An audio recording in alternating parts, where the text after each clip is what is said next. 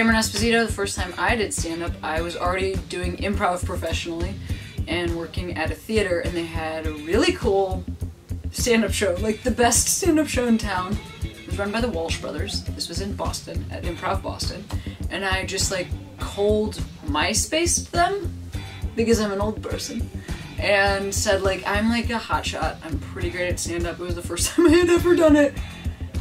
It was a packed house. I definitely humiliated myself.